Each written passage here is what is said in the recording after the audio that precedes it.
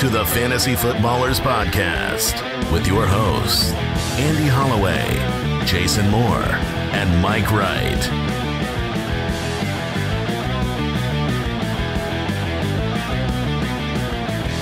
Oh, welcome in.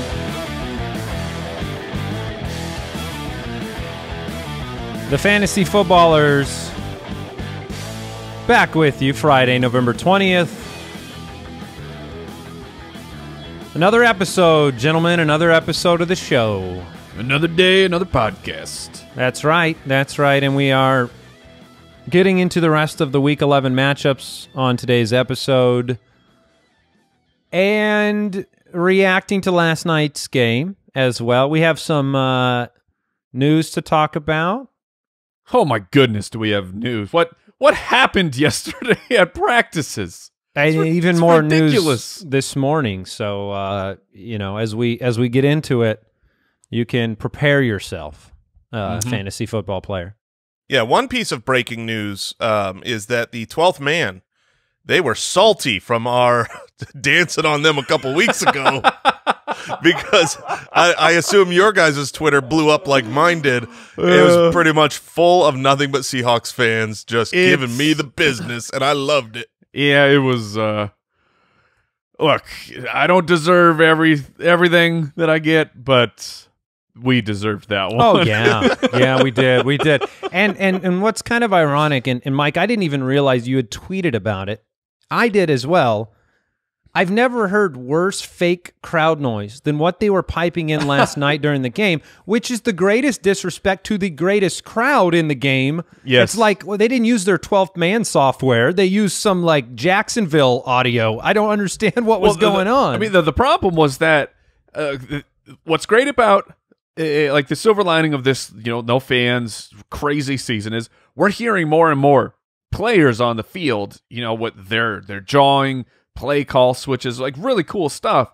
But the audio people last night decided that the crowd noise and the on the field sound needed to be the same audio channel. So when the inevitable NFL player drops a word you cannot say on network television, they were just muting the whole thing, and it was ridiculous, man. It was really, really bad production.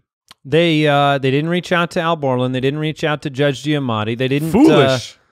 Yeah, they should have. Our production quality was better than what I heard last night. And the truth is, this game disappointed for fantasy purposes. It did, unfortunately. And even if you had a player who produced some value, like DK Metcalf, you had moments where, look, he had a couple of drops. He had an end zone drop. His face dropped the ball. 40. Oh, yeah, that's right. He had a 40-plus yard reception called back. Yeah, and so Metcalf, okay, productive.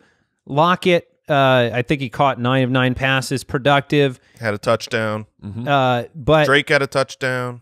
Yeah, Drake had a touchdown, but he ran for fewer than 30 yards in this game. I think if you started Chase Edmonds, if you were forced into a flex of Chase Edmonds, you were happy getting double-digit production. You got to be. But Kyler Russell. Yeah, Kyler was disappointing because of the matchup, because of the Hopkins over-under. as well. Yeah, but, dude, Carlos Hyde came through in a big way, and he looked great. And this simply, if you're looking at that going, well, what do we take about this? Just keeps my confidence high for when Chris Carson finally comes back. Which is officially next week. Carson is going to dominate. Pete Carroll came out and said that he would be out there. I'm glad I kept my mouth shut yesterday when you guys recommended Carlos Hyde again. You were spot on. And the truth is we found out Alex Collins wasn't available, and it was like Bo Scarborough and Carlos Hyde. You guys were dead on all week. Collins was not available because the Seahawks didn't want him. Yeah, because this is what happened. They had already called him up. The rule for the NFL is you can call a player up from the practice squad twice, and then send them back, which is new for this year because of all the craziness. But after that, you would have to give them an actual contract to be on the active roster, and they didn't want to do it. Speaking of Bo Scarborough, did either of you guys have a hard time watching the splits? Do the splits? Yeah, that was a as a man that has tight hamstrings.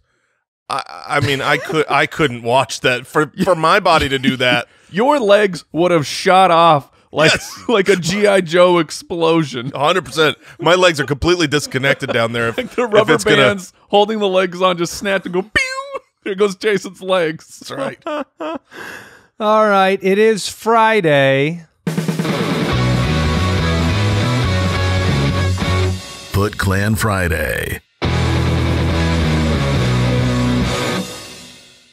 We're always taking care of the Foot Clan. A weekly giveaway to our supporters at jointhefoot.com. This week's item from Pristine Auction is oh, Mike just saw it. It's a signed A.J. Brown jersey. Yeah. That's nice. And that goes out to our winner this week, Matt Samuelson. Congratulations. You won an A.J. Brown signed jersey from pristineauction.com. That's hot. Yeah, that's nice. So you can check out their auctions at pristineauction.com. Use code BALLERS over there. We do have a couple of pivots. All right, we've got some changes to our start of the week picks from yesterday because of new information. So I'm going to transition away from Matthew Stafford as my start of the week based on a couple of things. One, I still think he has the potential to have a decent week. And if you need to put him into your lineup, you're facing the Josh Allen bye. Your league is, they fill up their bench with quarterbacks. Stafford could be okay, but Marvin Jones was limited in practice a couple times this week. Kenny Golladay, you thought maybe he could come back, but then he missed practice on Thursday. He won't have Golladay. And then on the other side of the ball, there's a lot of question marks about whether Teddy Bridgewater will be out there. In fact, we don't think he will be. So the potential for this to be a kind of barn burner versus a running-oriented game is taken down a notch. So I'm going to transition from Matthew Stafford, and I'm going to go over to Big Ben Roethlisberger. He plays Jacksonville, who's given up over 25 fantasy points per game to the quarterback position, including top 10 performances the last 3 weeks. And Big Ben is the line this year is cooking, right? So Big Ben's been cooking, and he has all his ingredients. All the weapons are ready to go, and he's been the number 3 fantasy quarterback the last 3 weeks. I believe the line on this show is eating hamburgers, and Big Ben is eating lots of them burgers. Sure looks like Big Ben's been eating hamburgers all over the field. Yeah, so I will go with Big Ben as the pivot, and then Mike, we got some news about your running back start of the week. Part of your pivot for Matthew Stafford, I believe, has to be related to this as well. That DeAndre Swift, rookie sensation for the Detroit Lions at the running back position, missed practice yesterday because of a concussion. DeAndre Swift is not going to play this weekend. DeAndre Swift might not play next weekend because it's the Thursday game. Oh, I didn't even factor that in. Like DeAndre Swift is. I'll say this. What a bummer. You better be prepared to be without DeAndre Swift for at least a couple weeks now, which sucks because the breakout was happening. I'm moving over just because I want to give people a waiver wire pivot option. Maybe you're struggling at the running back position. Adrian Peterson will be the guy for the Detroit Lions. He has been it before. I mean, you saw a couple good fantasy games for him at the beginning of the season. Jason's giving me the face because he thinks it's Kerryon Johnson. Don't you cry no more. It's not Kerryon Johnson. KJ will get on the field a little bit, but with Matt Stafford with the thumb injury, with the wide receiver options for Detroit banged up, with Teddy Bridgewater not playing, I don't see a way that Adrian Peterson doesn't carry the ball 20-plus times. Does that turn into huge production? Maybe. The matchup against Carolina says that Peterson will be he'll be a running back too this week. He is always waiting for moments like this. He is sitting around projecting potential scenarios like this. We don't know for sure whether he was the one who gave the concussion to DeAndre Swift. But no. I mean, it's unfortunate because you saw Swift break out, and it's so good for the offense. But no, Peterson's going to get a ton of work, and people have asked about starting Kerryon. And if you do, you're probably just going to watch Adrian Peterson play a lot of football. Now, would you play somebody like Peterson, or would you play Kalen Ballage, who has an opportunity this week? I would go Ballage in that case. All right. So that concludes our pivot segment of the show. Pivot? And let's get into some news. News and notes from around the league. I should say maybe it concludes our pivot segment of the show, because the first bit of news we have here does tie into a stream of the week that was brought up earlier. Look, the Saints, Taysom Hill will start Sunday against the Falcons, according to multiple sources. Took all of the starter reps at practice this week. Jameis Winston will be the backup. Wow. Reactions. Wow. How are you reacting to this news? Because I have lots of thoughts. I have so many thoughts. I'm blown away. I'm excited. I still don't believe it. It's like he's named the starter. Great, he's the starter. Wink. But yeah, it's if you're on ESPN, congratulations for your free win, having a super flex in a non-super flex league. If you were able to grab Taysom Hill and throw him in your tight end spot or your flex, I'm going to take the under on the game, as I expect this to be a Tim Tebow offense if Taysom Hill is out there. A lot of running and clock moving type of football. Yeah, it's something to be discussed. I understand why you said I don't believe it, because for all we know, this could be something that during the game there's some transition to Jameis Winston snaps. I am more inclined to believe it based on him taking starter reps at practice than I would be if it was just an arbitrary call. And we joke about coaches, the gamesmanship of, ooh, who's going to be my starting quarterback? And here's the truth. It really does matter between these two players. Keeping that on lockdown is an advantage when you have a fully rushing-oriented quarterback versus a passing quarterback, as opposed to two mediocre passers like the Trubisky-Foles type of hidden agenda. But look, Taysom Hill does not have to be a great NFL quarterback to be a great fantasy producer for your team this week. Correct. That is the thing that Tim Tebow taught us. He has a whole chapter in the book of fantasy football about that. You guys have brought it up many times. Taysom Hill, I went back to try to watch passing highlights at BYU, and I can't tell you how many times I was like, oh, this one's a pass, and he'd put his arm back to throw, and it would turn into a 64-yard run. So there weren't passing highlights. He did throw the ball 1,000 times in college. He did complete 60% of his passes, but we haven't seen it at the professional level yet. And if you pay a guy $21 million like the Saints did, it's a good idea to see what you have in him. I mean, let him throw the football a little bit to see if this is your future, because there's no guarantee Jameis is a better option for the future. Neither could be your future if you're New Orleans. Yeah, it's tough. This is a very tough situation. I agree with Andy that Peyton paid Taysom Hill. At the time, I think everyone outside of Sean Payton and the Saints thought it was stupid to give a gadget player who's not even your backup quarterback that much money. Let's see what he can do. My question for you guys is, what do you do with the options? Like, yeah, Michael Thomas. What do you do with Jared Cook? Like, you go from being really excited. Michael Thomas is finally back. My first-round pick. He's through his injury here. The matchup is fine for Michael Thomas. But now you cannot possibly be excited. Jason, talk me into Michael Thomas. I can't talk you into it other than saying Michael Thomas is a world-class, one of the best wide receivers in the league, and he should be the #1 target in the offense, and he'll have a good target market share, a good share of the yardage. But I expect all those things to be down. I expect the targets to be down, the yardage to be down. So I'm still starting Michael Thomas, but I'm certainly disappointed that the quarterback is going to be Taysom Hill. I do wonder who the deep threat's going to be, because if this is a run, it's going to be a lot like what you saw, or I think what Peyton is going for is what you saw last year from Baltimore, where, I mean, if you, between your quarterback and your running backs, if you're running, 60, 70% of the time, including quarterback rushes, the defense comes up and you bomb over the top.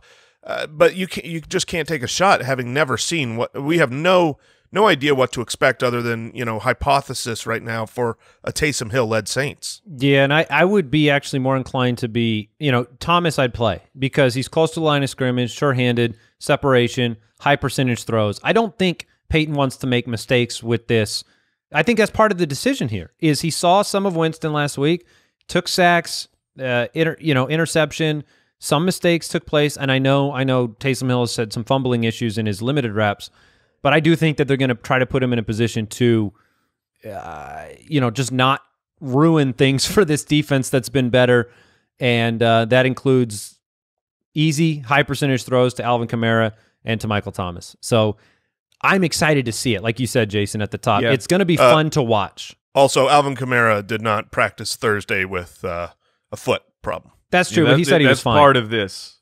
Didn't he come out and say he was fine? That's the report I saw yesterday. We had this a couple weeks ago, so he should be playing, but you at least need to know that it's happening. All right, we talked about DeAndre Swift. Galladay didn't practice on Thursday. Marvin Jones did return to a limited practice. That makes him a little bit sketchy with the knee, although I imagine if he's active, you can flex him. Devontae Adams, red alert here. Held out of Thursday's practice. We talked about this on the Sirius show yesterday, Jason, where what's the problem? It's the conservative medical staff in Green Bay. Yeah, I you need mean, to be concerned. They held out Devontae Adams when it seemed like he was ready to go for a week longer than you wanted. They did the same to Aaron Jones. So if Devontae Adams is struggling with something, they want him in the playoffs more than they want him for week 11. And then Joe Mixon did not practice Wednesday or Thursday. I saw somebody tweeting out that they can't wait to put Joe Mixon on their IR spot for a 18th consecutive week, because apparently that's what it feels like right now with Joe Mixon. Somehow it feels like he's been out much longer than Chris Carson somehow. I don't know why that is, but unlikely we see Joe Mixon on the field again. Mm-hmm. T. Higgins missed Thursday's practice due to an illness. We don't have any reason to believe he'll miss the game yet. Same with Clyde Edwards-Helaire. There are other illnesses out there. Breaking news. And some players are not COVID positive and yet still missing due to flu or other symptoms. Corey Clement, though, is positive and on the reserve COVID-19 list. They added Jordan Howard to the practice squad. This should excite nobody. No. And I want to add a quick note here on Calvin Ridley, wide receiver for the Atlanta Falcons, because I've seen differing opinions on what's going on with him. He's had, at least on Wednesday and Thursday, he had limited practice. Now, some of the blurb sites are saying, well, that sounds like he's going to be good to go this weekend because he's got limited practice. Let's see what happens on Friday. But the actual report from the Falcons website kind of lists it as he's not getting better. And so it's a situation that you need to be aware of and monitoring. That I'm a complete 50-50 here. I don't know if Calvin Ridley is going to play or if he's going to sit. Just be ready. Now, this is foot strain, right? Yeah. I mean, it's just one of those things where I know they're different people and there's different types of foot strains, but it was expected to, maybe he'll get there that week 1 for Chris Carson and for Joe Mixon. They're going to be ready. And so far, for both of those guys, it's taken more time than you expected and hoped and what the timeline originally said to get back from these foot sprains. Ridley is at 2 weeks right now because he missed the game and they had the bye week. Yeah, it makes sense. Before we jump into the fantasy forecast, want to remind everybody, look, are you playing some DFS? We know you people out there playing your DFS, getting your DraftKings on, your FanDuel on. If you want some help getting that done, check out the Fantasy Footballers DFS podcast hosted by our own Kyle the Borgogan and Matthew Betts. They have been crushing it all year long. It's an entertaining listen. They are breaking things down. The Fantasy Football is about DFS for the rest of us. So maybe you haven't. Maybe you've never tried out some DFS. Well, now is the time to do it. Thanksgiving Day is when you get in on the DFS action. In fact, the crew over there on the Fantasy Footballers DFS pod, they're going to put out a bonus Thanksgiving Day slate podcast. Trust me, if you've never experienced DFS, you want to take Turkey Day up a notch. Turkey Day is going to be different this year than any other year. Why not take it to a whole new level by getting in on some FanDuel or some DraftKings on Thanksgiving? And you can get your help from the guys on the DFS podcast. It's everywhere you listen to podcasts, so go check it out. Fantasy Forecast. All right. I am excited. We've got the Megalodon show next Wednesday, and that's always an event, right? You guys, you gotta properly hydrate. You've got to. I didn't know what that first sound was. Get some calories in there. Jason's ready to rumble. It's going to be fun. Yeah. Next Tuesday, I'll be going to sleep at 7 p.m. to prepare my body. Now, every year during the Megalodon show, you eat a full canned cranberry sauce live on the show. Isn't that the bit? Sounds disgusting. Because oh, you don't like it? No, of course not. It's a of course cranberry not. He says about a can. Jelly. Oh, you and canned foods. I know. I love coexisted in a big way. Call me crazy. I don't like canned jelly. I like my jelly in a bottle. I do call you crazy. Cranberry sauce in a can is spectacular, and you're going to get some hate on this Twitter thread. Do you like regular cranberry sauce, like homemade with the chunks of cranberry in it? I don't know if people have bogberries tried cranberries, but they're awful. They're just not good. Cranberry juice is only good when it has it's half sugar. If you've ever tried real cranberry juice or cranberries, it's disgusting. If you've seen, I think John Oliver did a bit on he did. cranberries and cranberry sauce and how bad the berry is, and he quoted a Ocean Spray representative who put out a letter that literally said the berry in and of itself has a pungent, nasty taste and an unpalatable taste. He called them bog berries. Yeah. So but sugar solves all things. Yeah. Okay, yesterday we covered a number of matchups: Eagles, Browns, Falcons, Saints, Bengals, Washington, the Lions, Panthers, Steelers, Jags, and Titans, Ravens games. 7 more today to get into, so why not start here? The New England Patriots, 4-5, taking on the Houston Texans, who are 2-7 right now. Patriots 2-point road favorites, 48.5-point over-under. Some signs of life from the Patriots in recent weeks. And let's start at the quarterback position, because, Jason, you brought up the case for Deshaun Watson yesterday. The fact that on a per-play basis, this Patriots defense is not great on a per-play basis. Now, they do limit opposing fantasy quarterbacks production-wise, but Watson is a one-play type of guy. You find Fuller, you find Cooks, you do it twice on the course of an entire game, and you have a fantasy week. So still confident with Watson? I am confident with Watson. I mean, the reality of this game is going to be what happens with the New England Patriots run game. The Patriots want to run the ball, slow the game down. They have the slowest pace of play in the entire NFL by a wide margin. And the reality is here, Texans have been very bad on the ground. They're the second worst team over the last 6 weeks in fantasy points given up to running backs, but I actually view that almost as a good thing. I think that when these teams are giving up small yardage plays over and over and over and over and over to the Patriots, the drives take forever. You know, if you're getting 15, 20-yard chunks on this Houston Texans defense, you're not going to be able to keep your offense on the field quite as long. And I do think that this game, you know, it's a 48.5-point over-under, which is pretty high for a Patriots game, and I think it's going to hit it. All right, Cam Newton. How do we feel about Cam? Is there more booty scooting to be had in this matchup? Are you willing to flex him out, or not flex him out, but stream him this week? Cam Newton is like Cam sucks for fantasy. Of course he's in play. Of course, about Cam is terrible, and of course he's in play. He's only had 2 weeks on the season where he has not been a quarterback one. He's been a top 12 quarterback every single week of the season except for 2. And who out there thinks Cam's playing good ball? Anybody?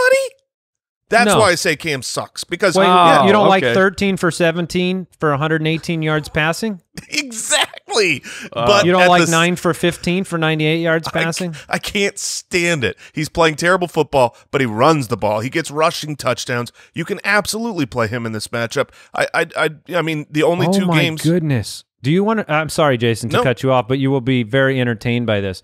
I was just looking at his pace, okay? This is his pace from week 3 until now. So 6 games played. Passing pace.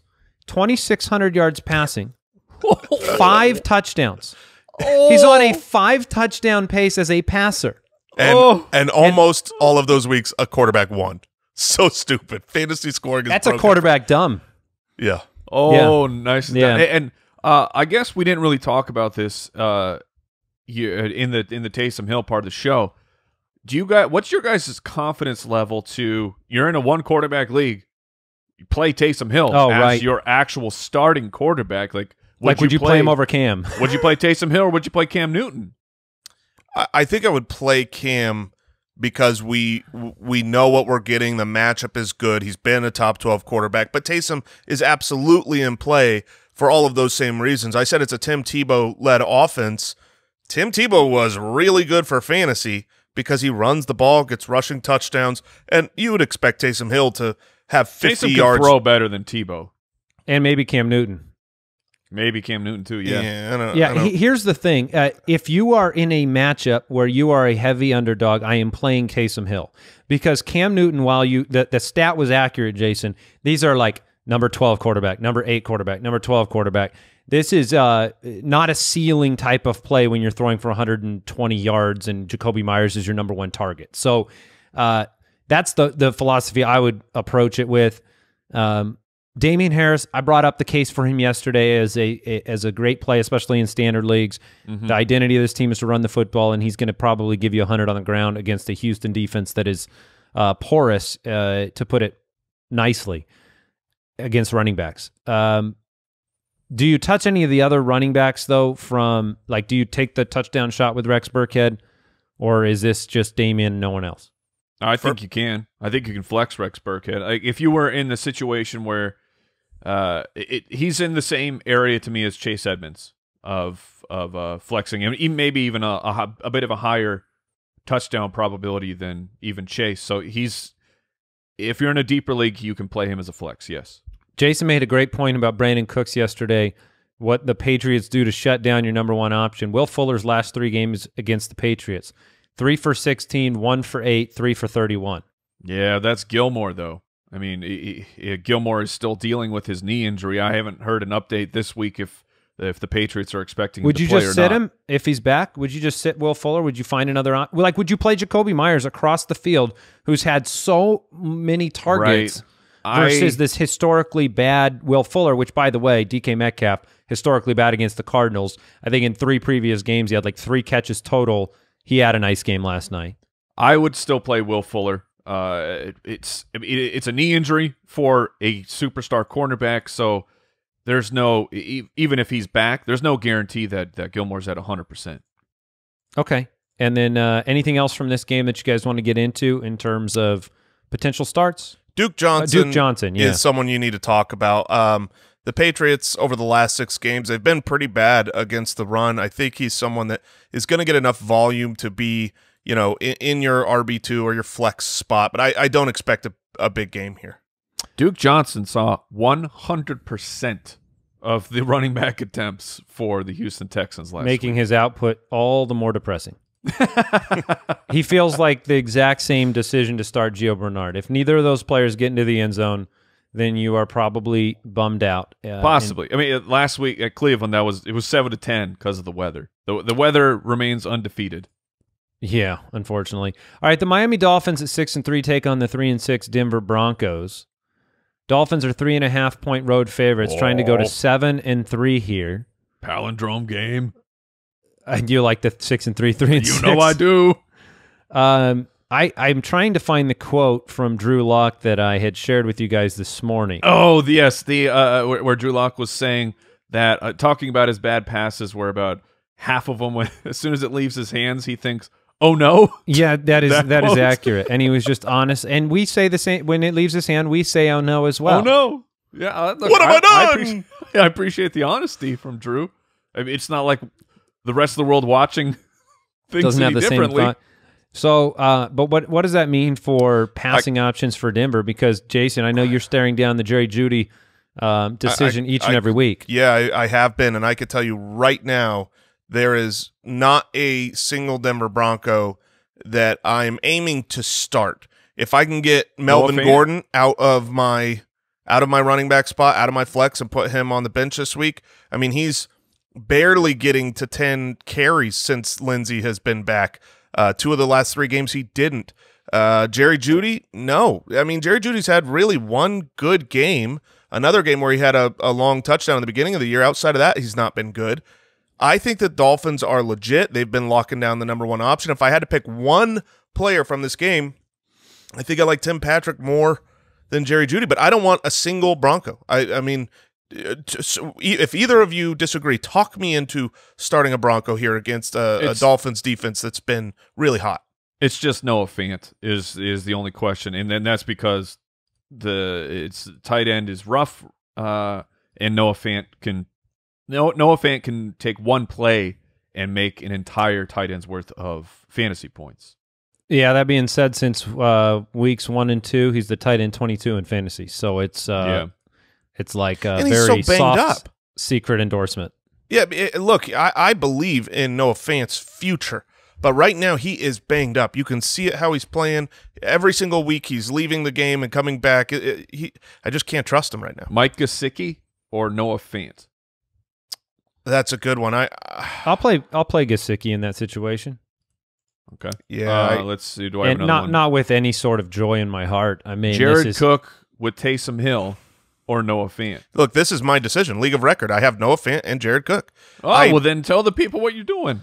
Travis Kelce is the answer. I had Jared Cook in the lineup with Taysom Hill making the switch. I am going to stick with Jared Cook in the lineup as of right now. I don't like either. And honestly, Logan Thomas is a player I'd rather play over any of them. But it's tough to actually drop a player that you believe has better upside the rest of the season for a Logan Thomas who I'm not sure I could trust week in and week out. Yeah, that's an interesting one. I probably wouldn't have a problem dropping those guys to pick up Logan Thomas if you need to win this week. Kind of the 1 week at a time situation. But the other side of the ball, Tua, I don't think he's a real great fantasy option. Agreed. I'm looking at Salvin Ahmed, and I'm saying, well, he may have a good opportunity. I don't know how much work Matt Breida will get. I know that it wasn't their choice to play him when he was healthy, and they had Myles Gaskin. They really like running a single back that can do a lot. Ironically, Ahmed and Gaskin were teammates. They're similar body sizes. They both have the same type of production. I'm not super afraid of starting Ahmed because Breida had a full practice. Do you guys disagree with me there? If Breida's active, I don't want to start Ahmed. Really? I'm on this. I'm kind of in between the two of you. I would still start Ahmed if I had him. It's like he's my flex or my running back 3, that type of an area. But I disagree that I am nervous about the start that Matt Breida could. Matt Breida might be the guy. I mean, as soon as Gaskin, the injury was announced that he was going to miss 3 or more weeks, they poured the confidence onto Matt Breida. Unfortunately, Matt Breida just got hurt right away. So it's maybe they stick with the hot hand of Ahmed. Well, and Ahmed was very productive. I mean, he was the RB12 last week. Yeah, well, I mean, it's similar to what you saw in Seattle, right? I mean, the backup to Chris Carson was going to be Carlos Hyde, but he got injured at the same time, and so they had DJ Dallas come in. He was productive. Alex Collins was productive, but once Carlos Hyde was back, there was a reason he was running ahead of them to begin with, and I think that Matt Breida was running ahead of Ahmed to begin with. So he was running ahead of Myles Gaskin, just for context. I'd water bet you Ahmed versus Breida, that's for sure, if they're both active. Yeah, and I would side the Ahmed side. It's just do you have the confidence that he's going to put up 21 carries for this week if Breida is there? Producer Borland, please hit that water bet button. What? Wow. I don't know if we have it. Water bet. Oh, there we my go. Goodness. If you just Breida, bet on Matt Breida. If Breida is active, I do think he would run ahead of Ahmed. I was expecting you to condition it like, if Breida's active, is the starter, and has more fantasy points, I will take him in this bet. If you would agree, I would take that bet. I know you would. All right, Devontae Parker, we don't have confidence in his production, but let me ask you, Devontae Parker or Robbie Anderson without Teddy Bridgewater? Robbie Anderson. Yeah, I got to go Robbie. I mean, since what about Jacoby Myers or Devontae Parker? Jacoby. Yeah, I'll go Jacoby there. Okay. All right. New York Jets, they are still winless, 0-9. The Los Angeles Chargers, 2-7. Chargers are 9.5-point home favorites. It's a 46-point over-under. And here's a shocking stat. The Chargers, 2-7, all 7 losses by 1 score. So is that brutal? Is that a way of saying, look, Anthony Lynn is a great head coach. Everything is competitive. He's managed to work through quarterback issues and injuries. Or is this a way to say, Anthony Lynn's a poor coach. He can't manage close games and his team can't execute at the end? Or is it no blame? No, it's 2 years in a row of a lot of this, and I think it is the problem of the head coach. You've got in-game mismanagement. You've got time clock issues on an almost weekly basis, and I definitely blame Anthony Lynn. I like the dude a lot. Watching Hard Knocks, I was like, this dude's awesome. I'm not convinced he's a great head coach. I mean, he hasn't shown anything in real games to make me believe that. Okay, and I know you're right because I like him so much. So historically speaking, Gus Edwards didn't work out for me, who's also a part of this staff. Have we thought about it could be Gus's problem? Yeah, Hugh Jackson. It all comes back to Gus. Shocked you don't love Gase. Oh, stop it. If I had any single one-liner to defend Adam Gase, if that existed, I would have just said it there to be funny. But none of that exists. Yeah. No. Justin Herbert, yeah, please play him. What about without the hair? I know, in spite of the haircut, he may not get a date to the dance, but he's going to get a date on my fantasy roster. Herbs, your hair was legit. Like, that was elite hair. You're not talking about his facial hair, right?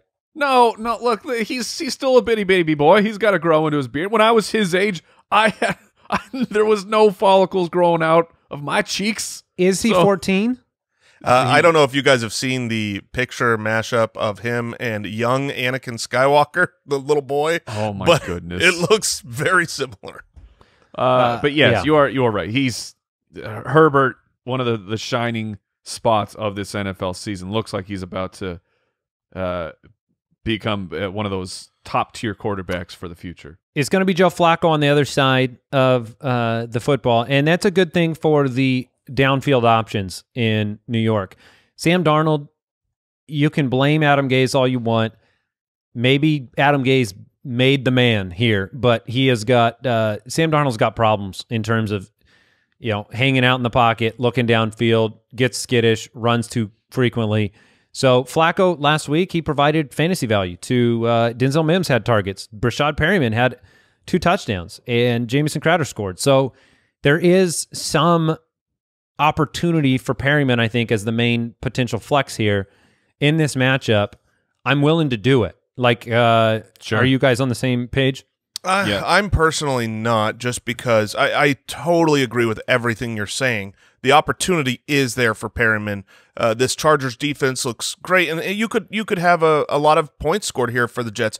But at the same time, they're all healthy now. Crowder is out there. Perryman is out there. Denzel Mims is getting more and more involved in the offense now that he's back from his injury. I don't think all 3 guys are going to have a good game. And while Perryman was the beneficiary last time we saw Joe Flacco throwing it downfield, I don't think that's prescriptive to necessarily mean that's a guarantee. And relying on a Jets player is hard. I like Perryman because he's shown the downfield propensity for years now, so I'm okay with it. I look to the other side of the ball, though. I'd rather be. Whoa! You got to talk about my boy LaMichael P. Ryan, man. I was looking at the other wide receivers, Mike. See, I was doing a little bit of a wide receiver dance there. I apologize. Continue to host. Well, Keenan Allen, yeah, but Mike Williams was my question to you guys. He's had a couple monster games, but then he's been outside the top 36 in the rest of them. So I was going to actually throw the Perryman Mike Williams question to you, Mike, because it seems on the surface that Mike Williams is the right play, but from I'm not sure. I'm not sure about that. That might be another one I'm willing to bet Jason in his crazy face. Oh, Jeremy, you put that on the board. What?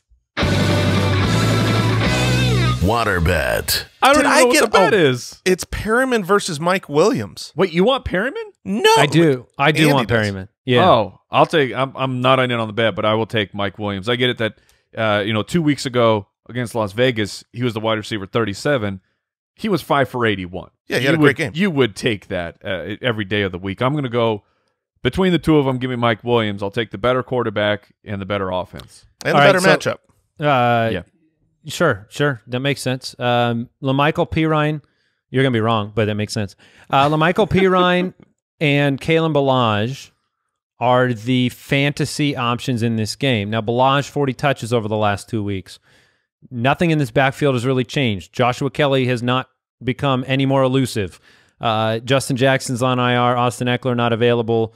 Trumaine Pope wasn't involved last week. So Balazs to me is a smash play. Smash play. I love Kalen Balazs this week, and this is a perfect example. We were talking about this on our Sirius XM show. We talk about it in preseason all the time. Staying water. I have hated Kalen Balazs for the entirety of his career up until he was a Charger. Never believed in his situation or his talent. What you've seen in the last 2 games says Balazs should be in your lineup. I mean, 40 touches in the last 2 weeks and a great matchup, and nothing changed around him. I will play Balazs if I've got him. There's no part of me that has ever wanted to add to my fantasy football resume the fact that I traded for Kalen Balazs, but it's now part of my resume because of this week's matchup. LaMichael Pirine, reports out of New York is that he's going to see a bigger workload. However, Adam Gase did highlight the fact that Frank Gore has been the best player on his team, which then highlights the fact that his team is 0-9. So, Pirine with the hype of a greater opportunity, we must remember, my friends, a great opportunity on the Jets is not the same thing as a great opportunity elsewhere. I am tempering expectations, but I do believe that he is somebody to monitor and should certainly be rostered. Yeah, he feels like you pick him up, you stash him right now because this is a great matchup against the Chargers. They are 27th against fantasy running backs the past 6 weeks. It has been a matchup you generally can exploit. So, yeah, I don't think I have the confidence to play the Michael Pirine this week, but pick him up and see what they do with him. My buzzer went off. We cannot talk about the Jets anymore on this show, or we violate advertising contracts. So the Green Bay Packers at 7-2 take on the 6-3 Indianapolis Colts. I'm excited for this game. The Colts are favored, and I think they win the ball game. I'm picking them in all of our office picks pools. I think the Colts are going to win this one. The Packers are a bewildering team in some ways. Obviously, Aaron Rodgers has been incredible this season. We do have question marks around Davante Adams, around Allen Lazard's availability, and the Packers have just, someone's flipped a switch off for them at times this year. The Tampa Bay game, they've had to come back. I mean, they were the Jacksonville Jaguars were staying competitive. It's weird. I think they're a great team, but I think the Colts are a great team too, so that's where I lean. How do you guys see this one playing out with the question marks around Davante Adams?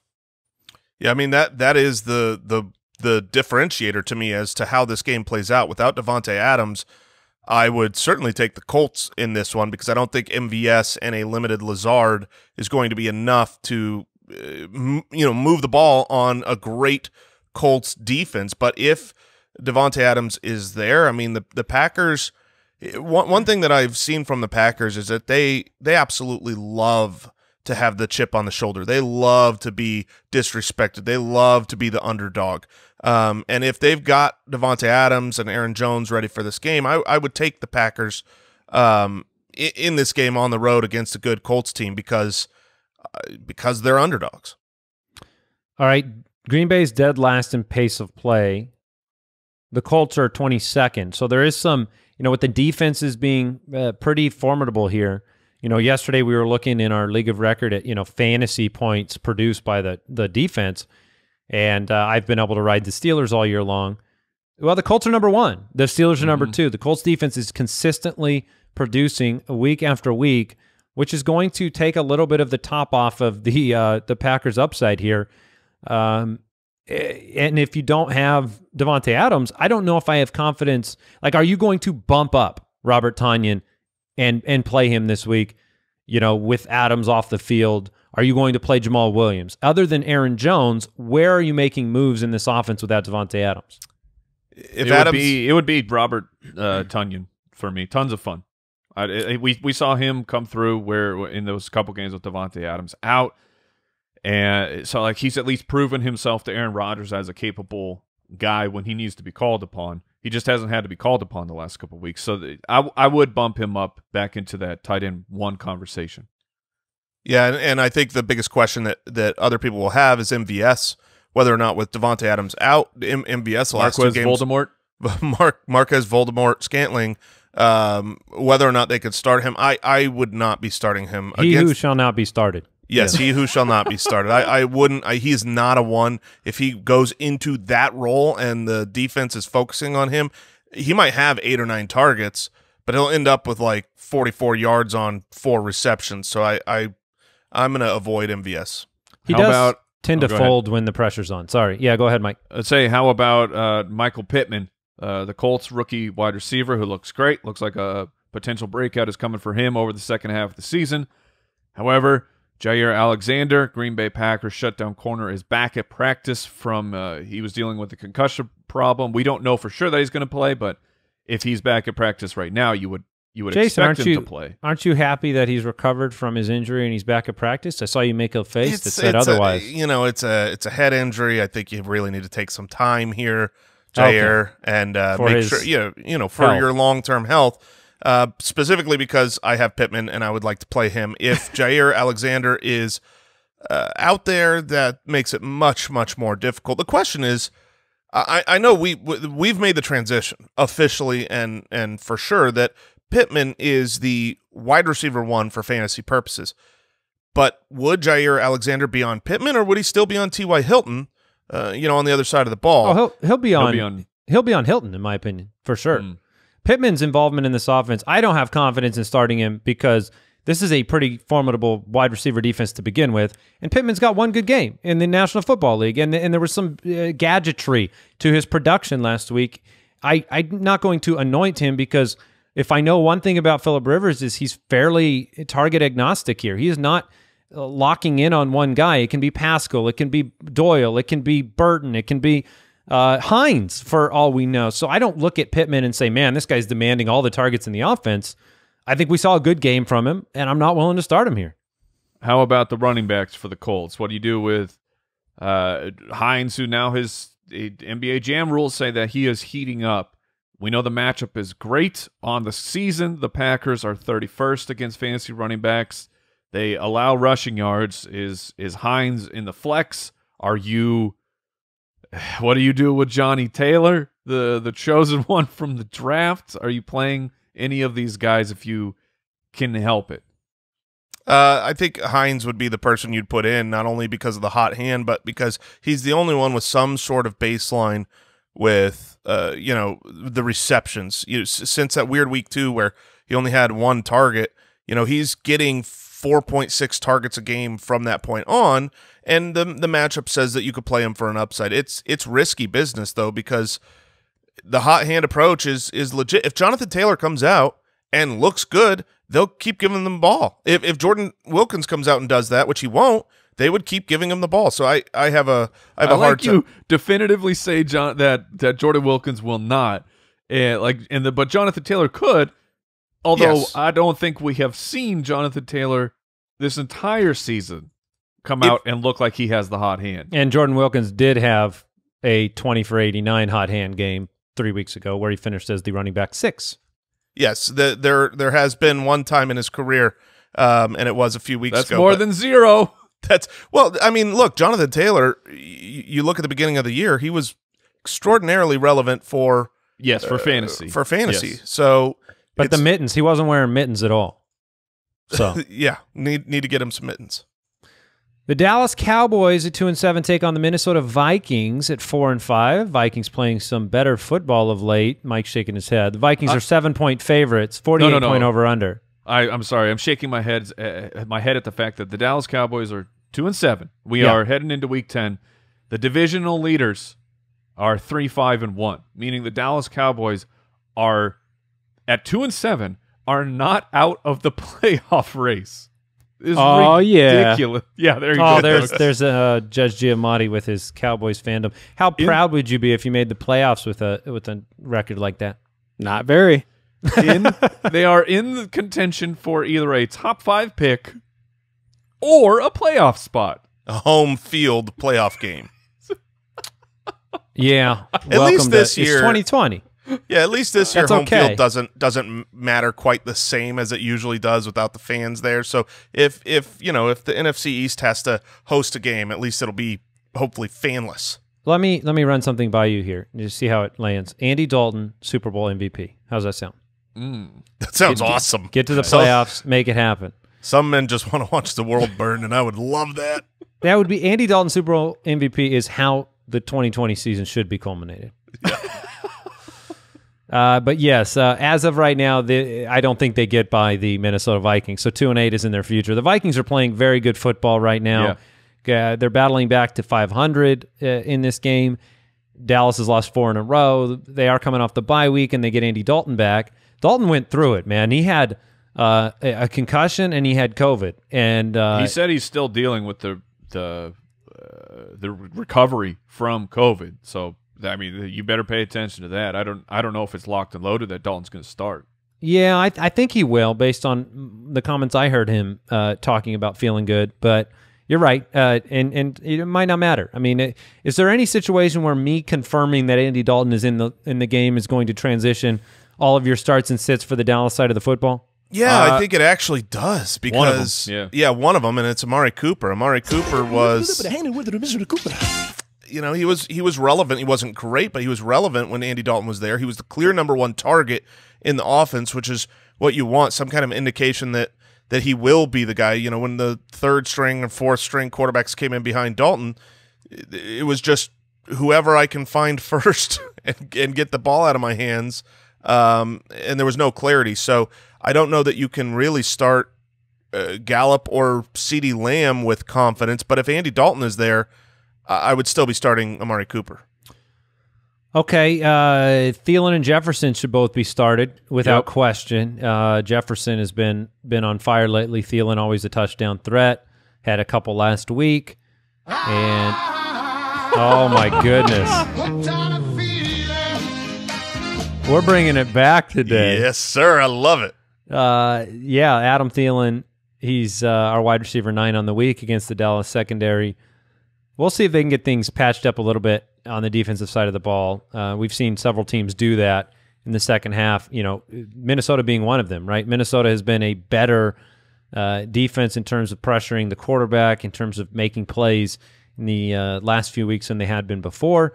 Dalvin Cook you play every week, but Ezekiel Elliott over the last month, 68 yards. That's what he's averaging per game total, not just on the ground, with no touchdowns. So how far down do you move him in the start-sit decisions? Jason made the point. You got to stay water, right? You cannot be loyal to names and former production and hope to make the playoffs in fantasy football. You have to be loyal to the week.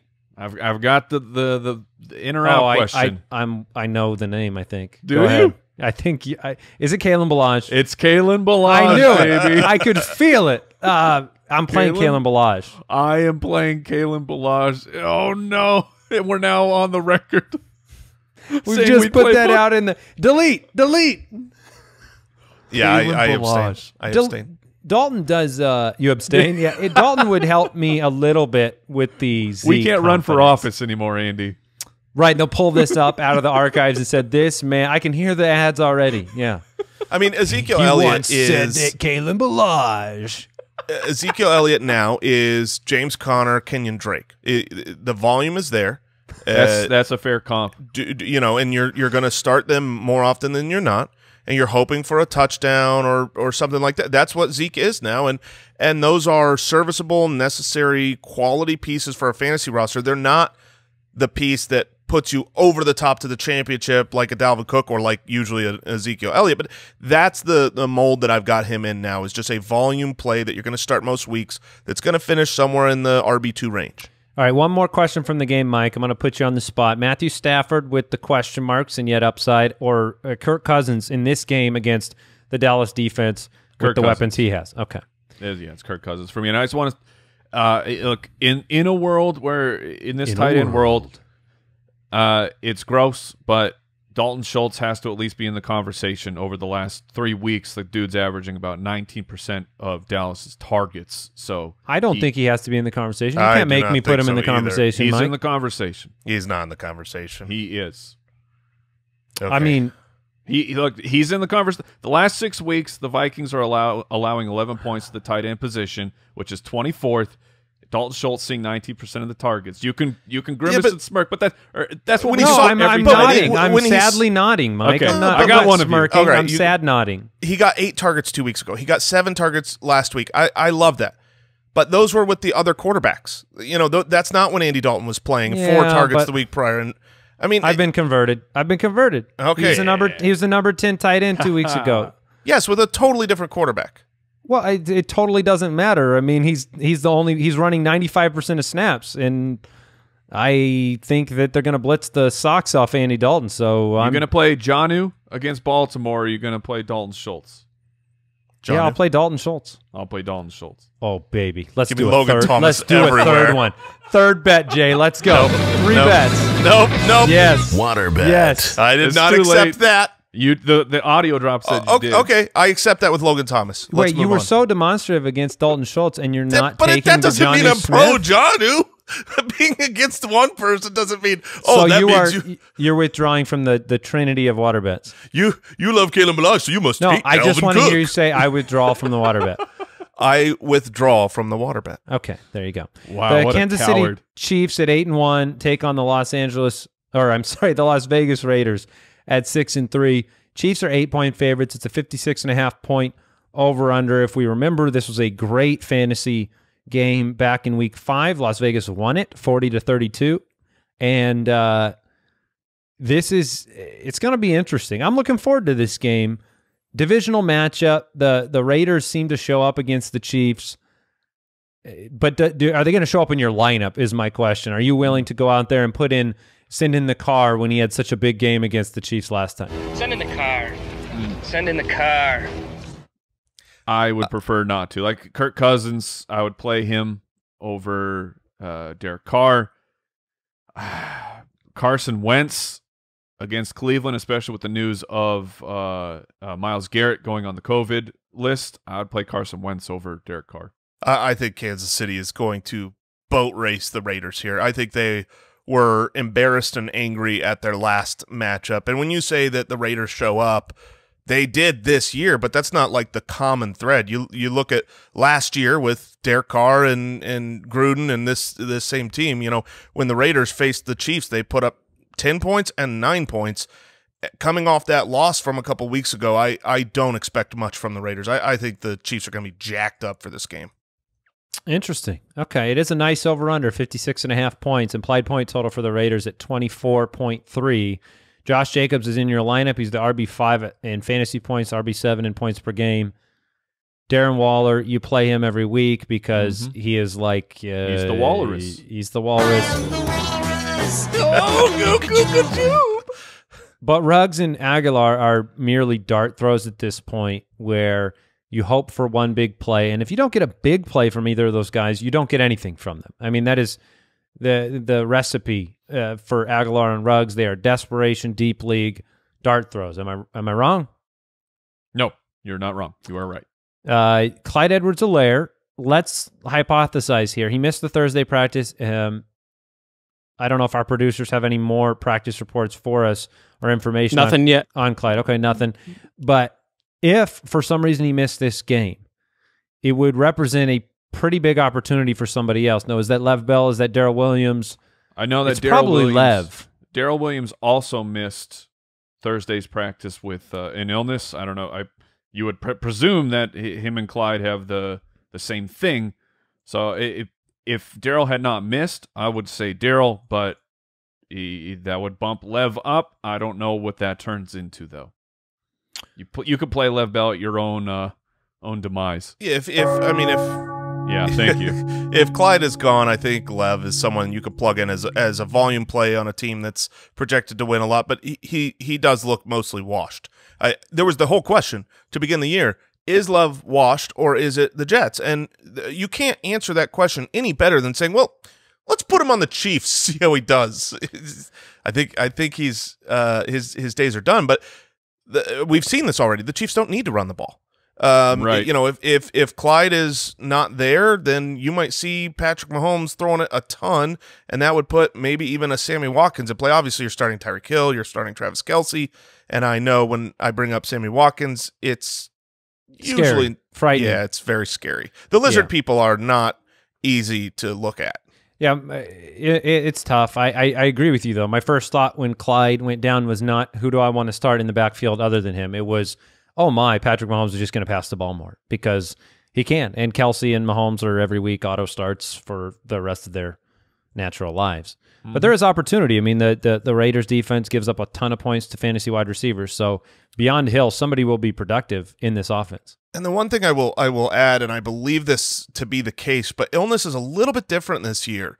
In the past, people have played through illness. They've gone through a game with the flu, and even if they're testing, if they're testing negative for COVID, I'm pretty sure that if on game day you have COVID symptoms, you are not allowed to participate in the game. I think that's the rule. So usually when you see, someone missed a practice with illness, you just assume they will be back. It's illness. At least on this, you got to monitor and pay attention Sunday morning. Monday Night Football, the Los Angeles Rams at 6-3 against the Tampa Bay Buccaneers, sitting at 7-3 right now. Buccaneers 4-point home favorites, 48-point over/under. We know that the Rams just lost Andrew Whitworth to on their offensive line, which I think is even going to compound some of this 12 personnel we're seeing. I don't know, Mike, if you had tuned into the Sirius show yesterday and heard me talk about Tyler Higbee. I was very, very sour on Higbee coming into the season, believing that we'd see the 3 wide receiver sets and that he wouldn't be productive. I am feeling the second half breakout on the way from – now, it could be Everett just as much as it is Higbee. I'm not necessarily loyal to Higbee, but I did like the downfield throws I saw last week, and they're running more 12 personnel. That's why Reynolds is getting so many snaps. That's probably something they're going to have to do to continue to have that run identity as an offense without Andrew Whitworth, with the struggles that they've had at offensive line at times. So, all that to say, you talk about dart throw Dalton Schultz. I'd play Higbee over Dalton Schultz in that case. I think Higbee could have a productive week. But offensively, I want to hear you guys break down the wide receivers for Los Angeles, because it's been a little bit disappointing of late. Snap counts going down for Kupp, Reynolds getting targeted. Put them in order for me. How do you evaluate them in this matchup against Tampa Bay, who's a formidable defense? I would go Woods, Kupp, Reynolds, but I think Kupp has certainly lost a tier. In what we've seen going to 12 personnel, what we saw at the second half of last year, and Kupp was still good the second half of last year, but the snap percentage went down. The utilization of 12 personnel came up more, and it was very touchdown dependent last season. So. Maybe that does open up the touchdown opportunities for Kupp, but I would rather, touchdowns are the least sticky stat. So I think Woods is pretty much still an auto start every week. And then you've got to just look at the matchup for Kupp and Reynolds. I've been really high on Reynolds lately. I picked him up this last week, was happy with, what he did, but this isn't the matchup for him. The Rams are just outstanding. They're #1 on the season against wide receivers as far as points given up. They're also #1 in the last 6 weeks. They've just been doing it. Well, he doesn't have to play against his own defense, right? Really he has to play against Tampa Bay. Oh, that is great news. I got mixed around there. You are right about the Rams, and that has implications for Godwin, Evans, and Brown.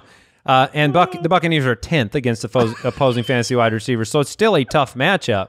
I've got him on. But do you have the same opinion, knowing that he doesn't have to play himself? So I've got Reynolds on my roster right now. When Jalen Ramsey shuts down Josh Reynolds, it's going to be crying to me. It's going to be embarrassing. Crying to me. Look, so here's the situation. I have the worst 3 wide receivers to choose from in my league of record, one of which is Josh Reynolds. You want us to help you out? Please do. I hate the matchup this week when I looked into it, and that is against Tampa Bay, not against his own Rams defense. But knowing that I hate the matchup, I looked at the Rams defense, got confused there. But I don't like, Josh Reynolds. He's getting the targets, but I don't think I could trust him in this. And so let me give you my roster, and you two can set my lineup here. Let's do it. Jerry Jeudy, Josh Reynolds, or Michael Pittman Jr. Waiver wire. I would go – the waiver wire is not going to have a better option than that. I would go with Josh Reynolds. And if I have to order the Rams wide receivers, I probably still go Woods, Kupp, Reynolds. But, I mean, you guys were talking about the snaps. Cooper Kupp was on the field barely over half of the snaps, 53% of the snaps. He's dealing with that wrist injury. I don't even think it's that. I really don't. I do. Like McVay acknowledged that Cooper is a bit banged up, and you could see it when you were watching the game. You could see him shaking it out, flexing it. It's bothering him. Yeah, and another part of it is just run blocking. I mean, they said they pull Cooper Kupp off the field to run block in 12 personnel, and that's part of the snap count issue. So if you combine that, he's not going to block with a bum wrist. Right, the wrist and the blocking. So on the other side of the ball, I don't know if you know this, the Rams have been great against wide receivers. They're number 1 on the season, number 1 over the last 6 weeks. So when it comes to the actual wide receivers playing against that team, Godwin, Evans, Antonio Brown, it makes it really murky. How do you? I'm playing them all. Really? I'm playing them all. I love it. I'm bet very on Brady. I'm confident Brady and the Buccaneers and what this offense is doing, to the point where I'm not running away from any of those 3 options. If I did have to order them, I'm putting Evans at the bottom of the list because he has a tendency to disappear, and he's going to get Jalen Ramsey on the outside situation, I think. I would put Godwin and Brown both ahead of him. But, you know, look, Vegas has them as 4-point favorites. It's 26 points need to get up on the board. And I'm not running away from this matchup. It's one of the reasons why I agree with Mike. I think I would play Josh Reynolds if I was you, because I think that this is going to be a game that hits the over. I think we're going to see a good Monday Night Football matchup, and that's why I'm still willing to play Brady. You know, coming off of last week as well. Let and know. Now I'm not, but I was before Al Borland hit that button. And Gronkowski is somebody you have to play at the tight end position because, come on, we're talking about Dalton Schultz, and we're having to talk about players like Dalton Schultz at tight end. Yeah, I mean, is Gronk right now the tight end 3? I mean, is he? It's Probably. a Hawkinson and Gronk right now. I mean, once you're rather play Gronk than Hawkinson. Yeah. So weird. yeah, he is. You'd rather play Gronk than Hawkinson? I would. I would not. I would rather play Hawkinson. I mean, I maybe get this it. I week. get it. Shane, I'm talking holistically here. Maybe this week is different because everybody's banged up for Detroit. But like rest of season, who would you rather have, Gronk or Hawkinson? That one's tough. I might lean Hawkinson still. I but go get Hawkinson there. Yeah, but this week Gronk does project good. I mean, the Rams, if you look at where they give up fantasy points, it's not to the quarterback, running back, or wide receiver. It is to tight end. Superman projects good. All right, Darrell Henderson and Malcolm Brown. I mean, it's Henderson and no one else at the running back position for the Rams, and Ronald Jones and no one else at the running back position for the Buccaneers. I would not. No, not for me. I mean, you look at the snaps and the touches are very even for Darrell Henderson and the rest of the crew, and so you're settling into no one else, not a Darrell Henderson. Yeah, on the Rams side. That's how I feel about it. If I have to play one, I'm going to play Darrell Henderson because he at least feels like the starter, even though Malcolm Brown saw the most snaps of the trio last week. And Ronald Jones, Leonard Fournette, yes, I would play Jones ahead of Leonard Fournette, but I think there's a world where Fournette gets more involved this week. Ronald Jones, I brought him up on the SiriusXM show yesterday. I think he's been underrated. This is a player that's been producing more consistently than we think of late. He's had 2 top 5 performances, not just the one big week. It's a player that you got to put out there, and you hope that Arians has seen the light. You don't bet any of your money that he's seen the light, correct? But you hope he has. That's fair. So let's get into our final segment. Prop it like it's hot. Presented by Monkey Knife Fight. All right, it's time for our favorite Week 11 props on Monkey Knife Fight. We do this every week, and I'm going to put my money where my mouth is in terms of the DJ Chark conversation yesterday. Are you shocked at this, Jason? Is that your face? It's shocked, no, but surprised, yes, and sad more than anything, because there's something in me that just likes Chark this week, but I get it. And this is a look. DJ Chark is a big play type of player, so one play could ruin my prediction here. But DJ Chark, I'm taking fewer than 55.5 yards. 55! He's been basically 50-50 on that number over the course of the year, but this is not a DJ Chark take. This is a Jake Luton take.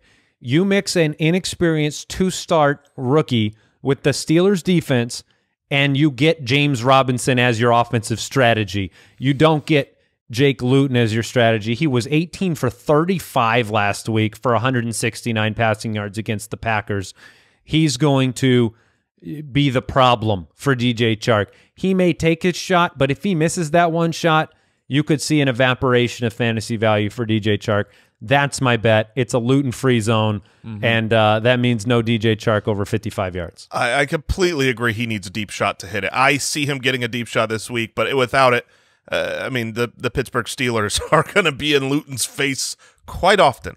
I'm going to go with the guy love this, Jay. We've talked about quite a bit, and I think this is, one of those great spots where I'm super confident. It's Kalen Ballage, more than 54.5 rushing yards, meaning he only needs 55 rushing yards. 55! There it is. And look, I mean, since he's been the quote-unquote starter the last 2 weeks, he's smashed 55 rushing yards. So this week against the Jets, they're not the ones to hold him back. It's a revenge game taking on Adam Gase. So yeah, give me Kalen Ballage is something I said out loud. Yeah, now you can't run for office. Now you can't run for office. All right, Mike, what do you got? I'm going with Cam Newton. I like his prop of 210.5 passing yards, and I will take the less. Cam Newton has passed for more than the 210 yards twice while being under 200 passing yards 7 times. I get it that the matchup against the Houston Texans, it could lure you into that this is one of those weeks that Cam Newton is going to pass a little bit more, but I will err on the side of history of this season and say Cam Newton will not throw more than 210 passing yards. Mercy, when you see 210 and you go less, I know it. When I saw 210, I was terrified you were going to say more because I was going to be. I was so scared. And the thing is here's another way to ask the question: will Jacoby Myers have 210 receiving yards? That's yeah. Well, because you could say like 190, and will Burkhead have 20? Okay, thank you. James White will have 4, and yeah, no, I agree with you, Mike. You'd assume that it's like I'm taking less than 210 on Ben DiNucci. Like this is Cam Newton, but I completely agree. I would take less too. All right, make sure you check out Monkey Knife Fight this week. You can do so by going to ballerspicks.com and use the code BALLERS. You get a 100% deposit match. You can participate in tons of more or less games on their system, but you get a 100% deposit match up to $50 on Monkey Knife Fight by going to ballerspicks.com and using that code BALLERS, and you can participate with us each and every week. It's a lot of fun. This is a style of game that we really enjoy, which is the more or less the prop type of situation. Go play, man. Ballers Picks. Ballerspicks.com. That will do it. An extra long episode for you today. A mini You're letdown. welcome. When you have to talk about Kalen Ballage, it goes a little long. It does. So stay safe, enjoy the everybody. weekend. I'll see you on Sunday. Goodbye. Thank you for listening to another episode of the Fantasy Footballers Podcast. Join our fantasy football community on jointhefoot.com and follow us on Twitter @TheFFBallers.